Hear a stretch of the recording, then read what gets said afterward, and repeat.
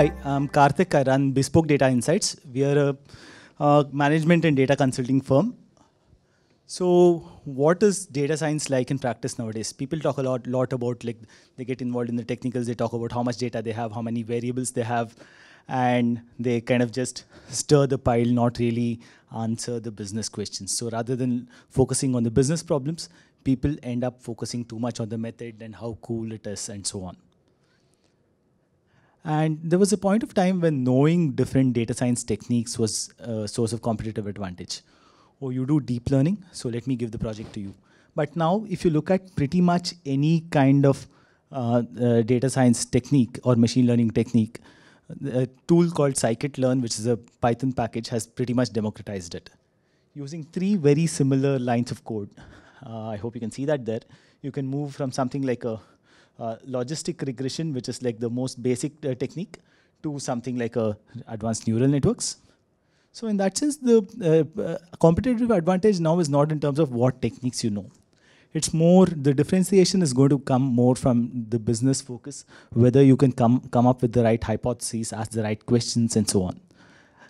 Again, you have a lot of people who kind of obsess on the data and start with what data they have in order to kind of do some data science. But then you can end up looking for your wallet under the lamppost rather than where you have actually dropped it. In case you can't read it, the guy who's searching says, no, I lost it in the park, but this is where the light is. And that's the mistake a lot of companies make in the way they deal with data. And so you need to start with the business problem. Solving a problem using data is no different from typical problem solving. And also, it's important that you steer clear of biases. I think we have a lot of cases that are coming out nowadays on bias in AI. If you have any kind of bias in your input, that ends up in bias in your output, and then like you can you mistake correlation for causation, and fall into a lot of other biases.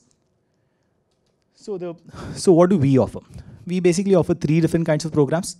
The first one, which might make sense for a few businesses here, is the data diagnostic, which is a 1-day program where we talk to you, look at your data, and then come up with recommendations on how you can bootstrap your business to use the data that you're collecting, how you should collect the data, and how you can take your business to the next level with the data.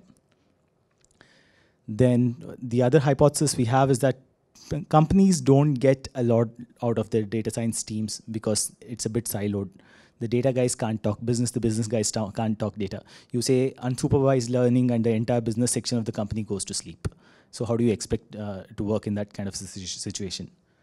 So the training programs we offer, both for the business side, data science for managers, and business for data scientists, helps bridge this gap.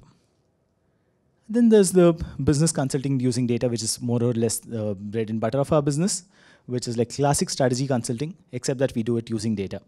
Any questions you ask, we start with the business problem, use a hypothesis-driven approach, and then go into the data and look through all the data that you have and like that you don't have, and use proxies, and then like come up with end-to-end solutions so that you end up with a business solution to a business problem, and you don't need to know what really happened in the middle. Some poetry to your end. Thank you. So I'll just ask you a very quick question. So, and you may not have an answer to this. Have you got any insights or anything you can give us from something you've done with a fintech or something you learned? Or yeah, for example, like one of the, so I've worked with quite a few peer-to-peer lenders. So one of the things that happens is like if you observe a lot of interviews with founders of peer-to-peer lending companies, they're like, we use 1,000 data points to make our lending decisions. We use 2,000 data points for underwriting. And then one of my clients, they said like, look, we are giving out loans to small businesses, and the only thing we have is 3 months bank account. And then just based on the 3 months line-by-line bank statement, we were able to kind of tell the whole story of the firm in terms of what their cash cycles are like, what their funding needs are, when they perhaps might need a working capital loan, and whether they're going to be able to afford it, and so on. By just going from the business problem and then looking at the data, rather than saying these are the data points they have. Let me try and fit in the coolest technique in the market.